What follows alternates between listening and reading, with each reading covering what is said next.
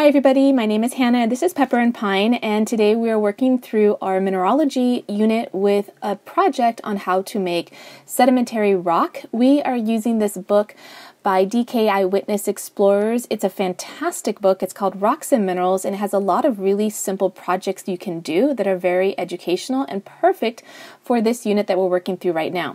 So I have a couple extras here. I have sand from all over the world. For a while I was collecting it. If anybody went, out of the country, I asked for some sand, which I know is a little bit weird, but hey, it's come in handy now. So I've got my Plaster of Paris, I've got my mold here, and we are going to be making some layered rocks. Now you can find all of the materials that I used down in the description box below. We're using some Plaster of Paris. You just need to follow the directions and make sure that you are taking your safety precautions while you are using this product. I have followed the directions, but I've also added sand to it. You just want to mix it well, and I use some sand that has kind of like a orange reddish color to it, and that's going to make our first layer.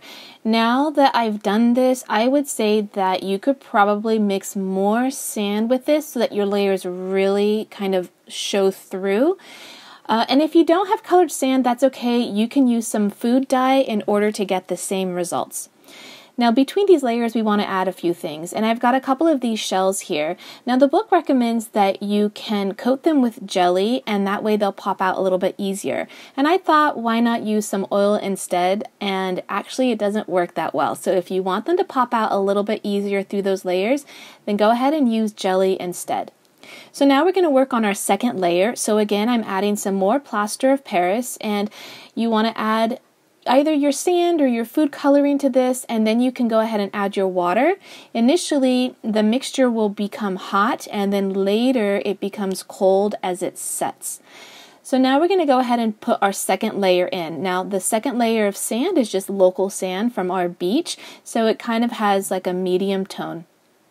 For this third layer, I wanted to make it more of a gravelly layer, but I probably should have dyed this one with a different color or use a different color sand, because I went ahead and I used the same sand because it was the one that we had the most abundance of. That was just our local sand, and I put quite a few gravel bits in there.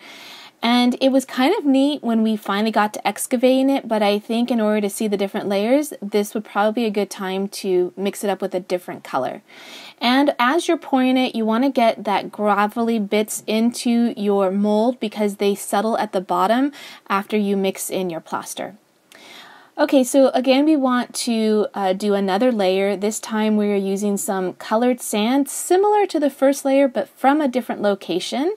And my daughter is going to mix that while we work on adding some more shells and other things between those layers. Again, I put it in oil, but totally you can skip that part because it did not help at all. You can try jelly or you can just skip it. It was still fun to excavate them.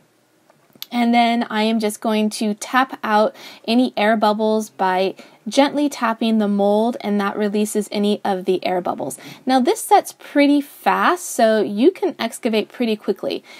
Now it also needs to be cleaned, and I recommend just using a paper towel. Don't wash this down your sink. You'll probably ruin the plumbing.